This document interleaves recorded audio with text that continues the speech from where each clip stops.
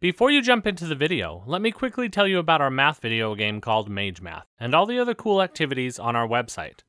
Mage Math is a full video game that will help your child become more confident in math and have fun at the same time.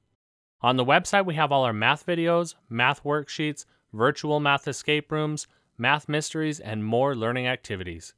You can find the game and all our amazing website content at magemath.com. There will be a link in the description as well. In one of the previous lessons, you learned about the powers of 10. You learned that there are 3 ways that you can write them: expanded form, standard form, or using an exponent. For this lesson, you're going to learn how to use the powers of 10 for multiplication and division. Let's start by looking at multiplication. So we know that when we multiply, a number gets bigger. This means that when we're looking at a decimal, the decimal will need to move to the right. Let's review an example for better understanding. The first problem we'll look at is 2 5/10 times 10 to the 5th power.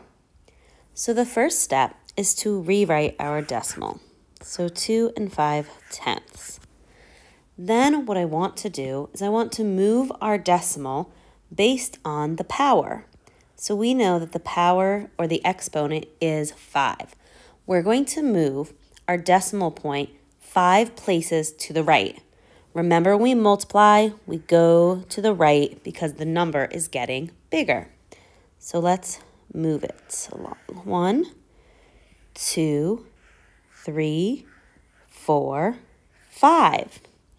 Our new decimal point now goes here.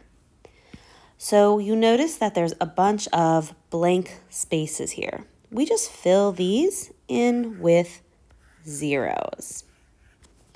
So now our new number, we'll rewrite it, our 2, our 5. Remember, do not write the decimal in because it moved over here.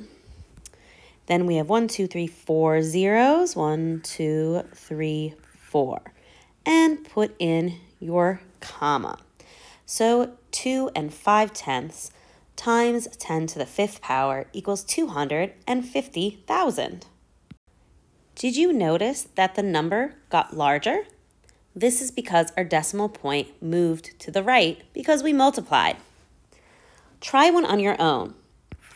Try multiplying 32 4/10 multiplied by 10 to the 3rd power. Pause the video now and come back to see how we work out the answer.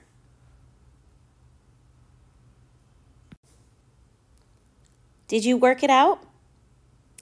Your first step should have been to take the number 32 4/10 and rewrite it. Then you know you have to look at the power of 10 or the exponent. So we see our exponent here is 3. We're going to move our decimal 3 places to the right. 1, 2, 3.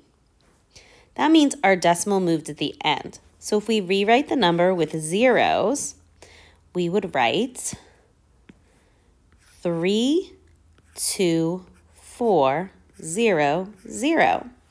We put in our comma, and we now have 32,400. Remember, the number gets bigger. Did you get the correct answer? Let's move on to division.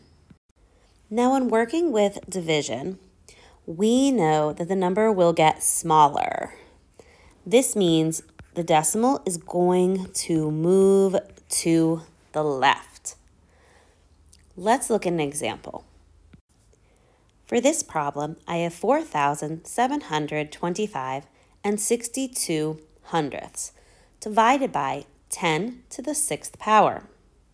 So we'll do the same as we did in multiplication. First step, rewrite our number.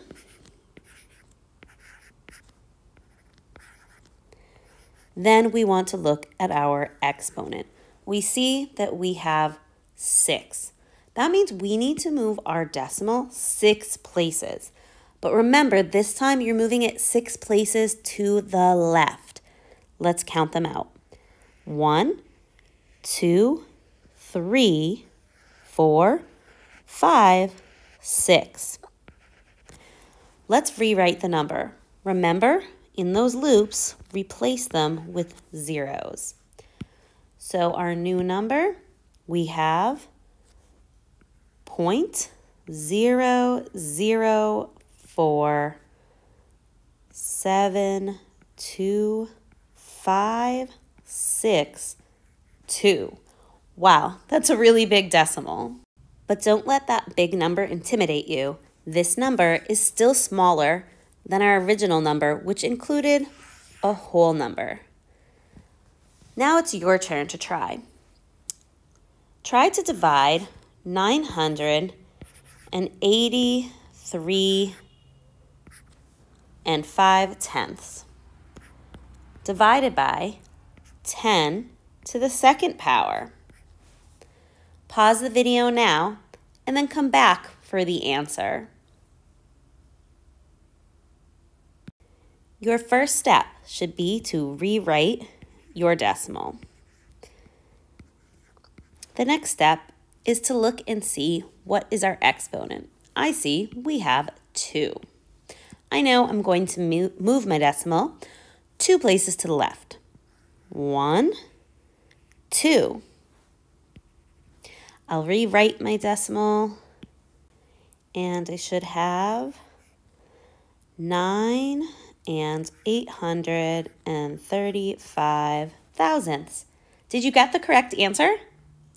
Remember, you can easily use the powers of 10 to help you multiply and divide by simply moving a decimal. Great job! Thank you for watching the video. To support me in making more videos, please check out my game Mage Math and the other cool content on my website. I know you will love the game and all the other fun activities for your kids. Please share the link below with teachers and friends. Your support helps me make more fun content for kids.